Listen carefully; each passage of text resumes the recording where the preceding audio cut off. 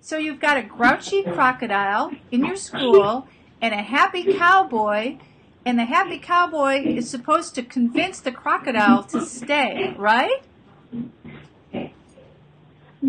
Yeah.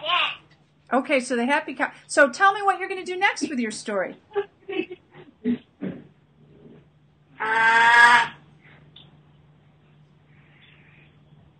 Remember, you want the crocodile to stay, and maybe he doesn't want to.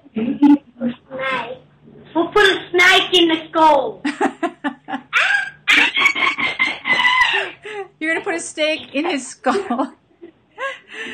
So,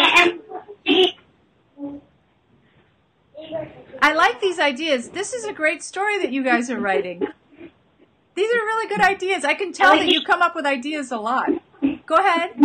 And we can give him a tree, and we could put a cage around it so he can glitter up, and we can put mice in there.